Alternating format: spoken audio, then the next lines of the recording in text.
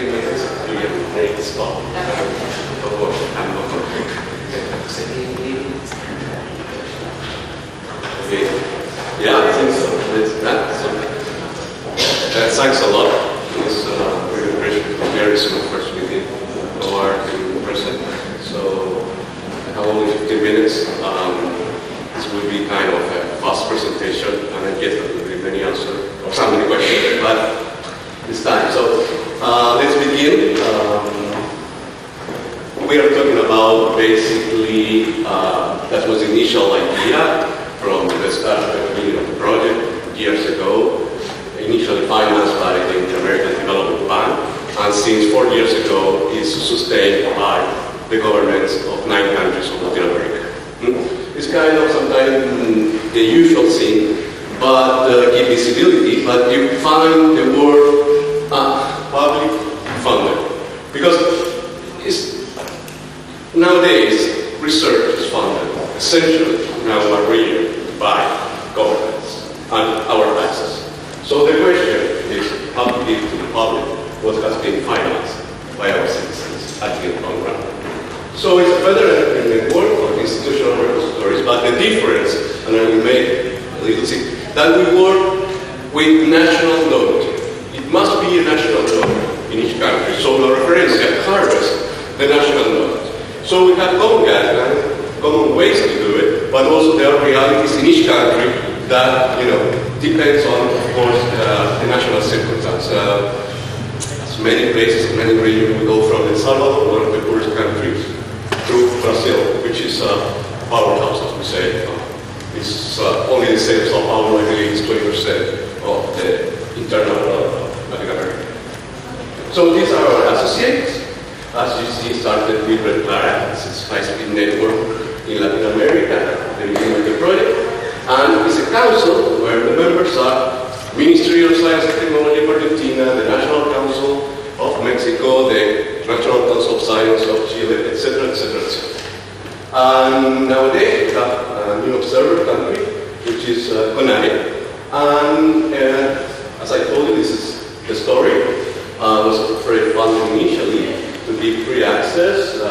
And the idea was a consensus strategy, and I think that what gave start was a meeting where political authorities said, yes, let's go on, let's create this. It should be something called a reference, some agreement between us of how to work on a green route.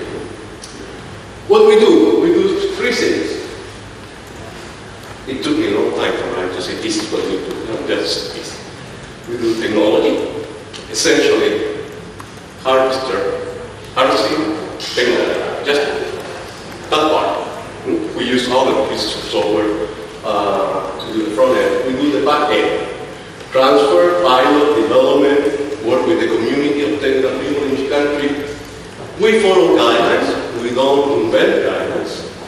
We follow basically at the beginning of the project driver, and then we are moving to OpenAI version 3.0, and those guidelines are at the national nodes. Our huge challenge, of course, is to arrive with those guidelines to the hundreds of repositories that are in the region. That is our biggest challenge in that one. So maybe we will do some application profile if there is something specific for our region, but we don't want to reinvent any wheel because it takes a lot of time and we have to go back. And finally, agreements that are mainly political agreements on how we will work, interoperability, alliance, new projects, and what will be our next step, our next goals. So we work with membership, as we say. In these 3 years, we mainly go to a consolidation, institutional consolidation of board of directors, and definition of priorities and follow-up.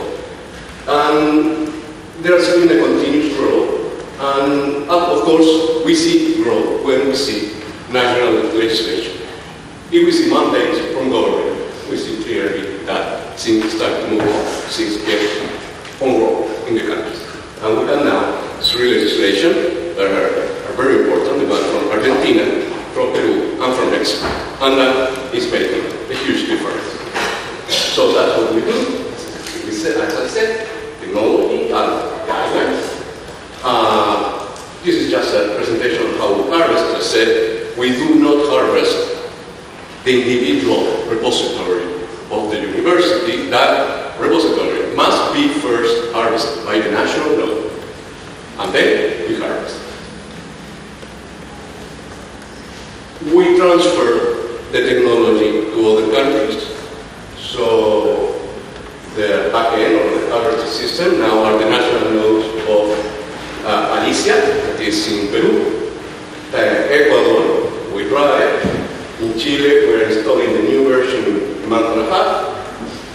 Colombia, Costa Rica, and Brazil, which is probably the most complex network we have because there are more or less in the test that we have, there are 350 repositories of different kinds. So that's what we do, and now we are doing a beta in Argentina also. So, as I said, one piece of technology, that's we don't do everything.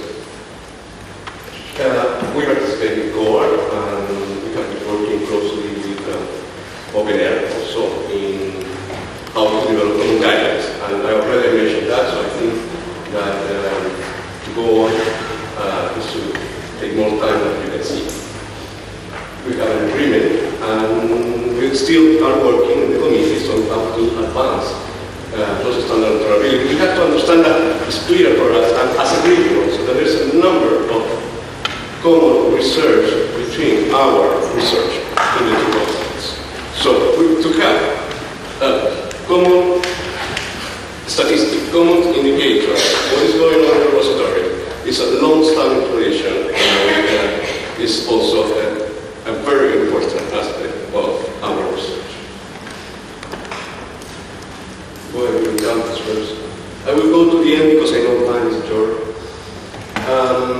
First, metadata interoperability requires commitment at various levels. We have a good level of national, but there's a task for every country on how to go with this guideline towards the repository. If there is a policy direction, a clear public policy direction, it really helps. To have some stones, we cannot design, it's not our role to design, like they say, ingeniería fina, the fine engineering detail, but to give the broad picture, saying we're going to move in this direction more or less. Technology, as I said in the vocabulary, is really enabled, but it's Jan's face. We can do a lot of things with technology, but also we need to move the organization so the repositories start to adopt all these things. We believe, because it's now in our position, that if we are working with governments, one of the most important issues is to have and decide how will we deal with project ID. So everybody knows how we code project ID and author ID. Mainly project ID, because we need to track from the public finance of R&D the results. So that for us is, maybe it's for the clearly should not be the priority, but for us it's a priority to give evidence to government on how the funds are expended. Where are the results? Are these results in open access? Are open to society? And those are the things that will measure us in certain way. And we must give that evidence. Validator is really important, and the point that I said. The future challenge, and when I start to end this presentation, we really need a common statistic, a distributed statistic, a solid one, that we can, from then on, build new service, but nowadays, I'm worried. Just with that, I'll be happy this year or next year. We have to move this transition of guidelines to discuss everything. No, we will take 95%, I don't know. And we have solution on how to deal if we have difference. As I said, we need to move to identification, the identification of results of funders. And how we will do with open science, because we are moving now, and that's the thing that is happening, as many are. The demand is, we don't still finish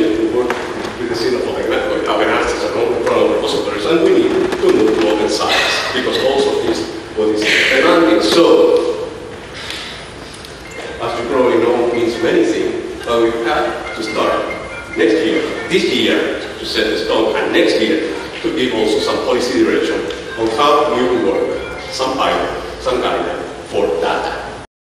As I said, these are the funds, these are the national legislation. I explained at the end 90% of what is public is financed with public funds, so there's a mandate to be open. The principles, there is a model. Latin America is a model of open access, a long-standing model. Started with the journal. It's a non-commercial model. We believe that we must maintain that, or sustain that. And as everyone, we should coordinate to avoid repeating of effort and our economic crisis that the last year has been quite large. Conclusion, there are economies of scale rise growth. We still need to keep focus in regional capacities. That's our priority. We're a global actor, cannot be in every part of the chain, but we want to be part of that. And we are not dealing with only technical platforms. We don't have a network of people in each country working for free with us. As a voluntary base, in governments, in universities, we could not achieve what we have achieved. And the idea is to develop public goods, the old sets of public goods for the region. I think that it took like 15 minutes, thanks a lot. I'm done, right? Great. Okay, thanks a lot. Thanks a lot.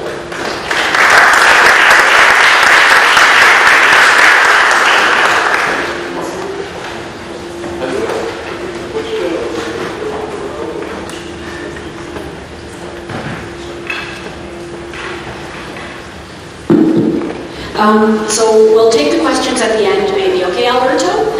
Thank you very much. And I think every time I see presentations about Latin America, I'm so impressed in terms of the policy situation there and how far ahead you are in terms of adoption of open access policies. And also the fact that you're collaborating across all of your countries is very, very impressive. So thanks again, Alberto.